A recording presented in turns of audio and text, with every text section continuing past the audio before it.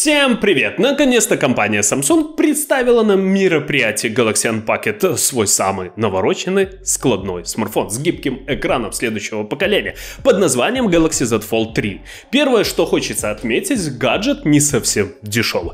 Цены в России: Galaxy Z Fold 3 159 990 рублей за версию 256 гигабайт, 169 990 рублей за версию 512 гигабайт. Не для всех, скажем прямо, но есть халява.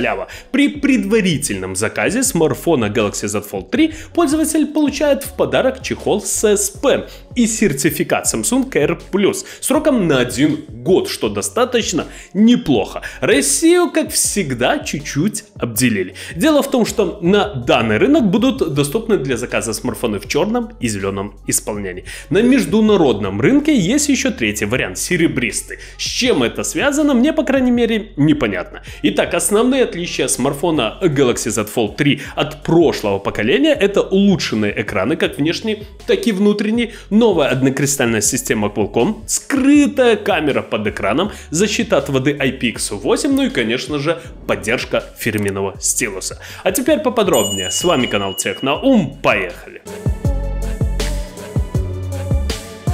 Смартфон получил основной 7,5-дюймовый экран, выполненный по технологии, конечно же, Dynamic AMOLED 2X. Частота обновления экрана 120 Гц. Разрешение 2208 на 1768 пикселей. Основные фишки этого нового экрана — это стопроцентное цветовое пространство DCI-P3, поддержка HDR10+, максимальное значение яркости и контраста, минимальная толщина и энергопотребление, поддержка комфорт дисплей.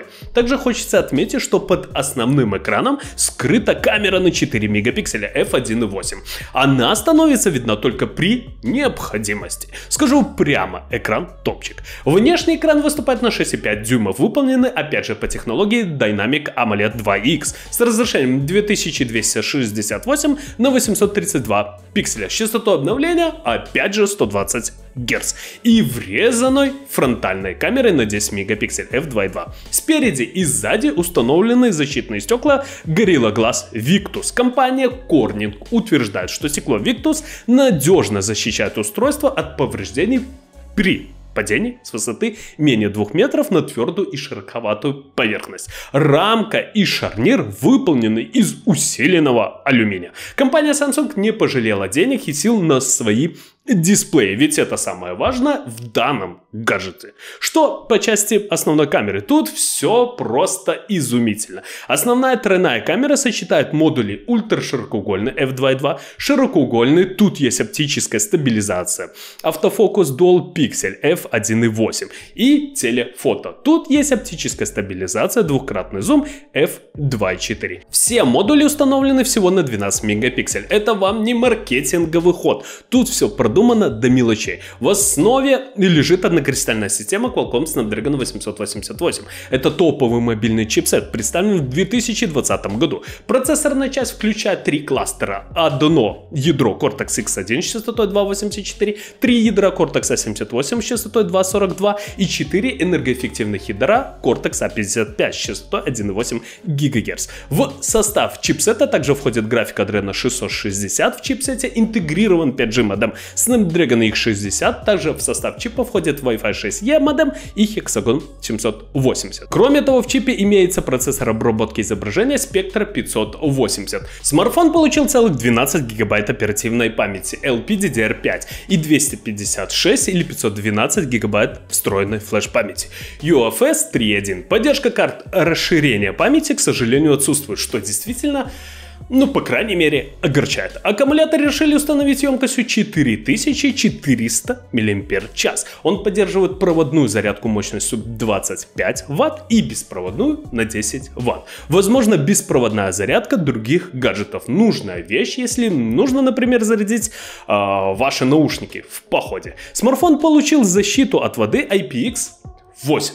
То есть есть возможность погружать гаджет в воду на глубину свыше метра более чем на полчаса. Что касается связи, то предусмотрена поддержка 4G LTE, а также 5G. Есть сканер отпечатков пальцев на боковой грани. На смартфон установлена операционная система Android 11 с фирменной оболочкой One UI. А какая на данный момент информации нет. Основные фишки системы — это пузырьковые уведомления, всплывающие окна со снимками экрана, управление умным домом, переподключение к Wi-Fi, запись экрана, расписание для темной темы.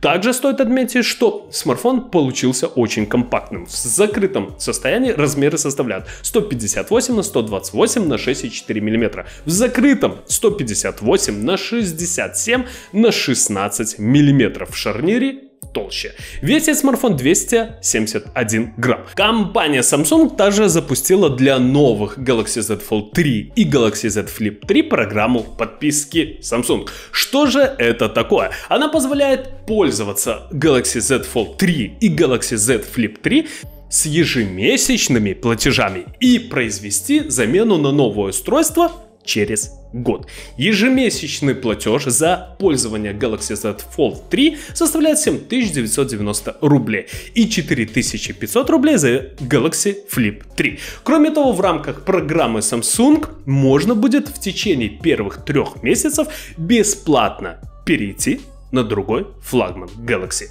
а именно S21, Note 20 или S20 FE. Ну что же, ребята, на мой взгляд, Galaxy Z Fold 3 получился просто бомбическим смартфоном.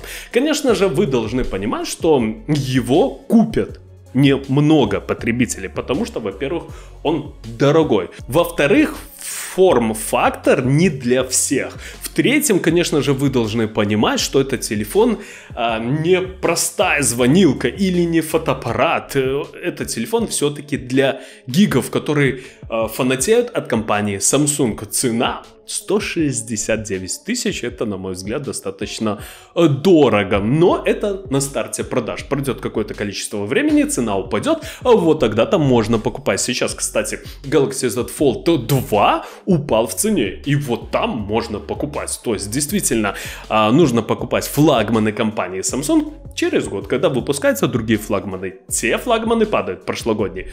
То есть, вот такая арифметика. Ну что же, ждем смартфонный обзор. Кому понравилось видео, ставим лайки, подписываемся на канал. Всем спасибо, всем пока!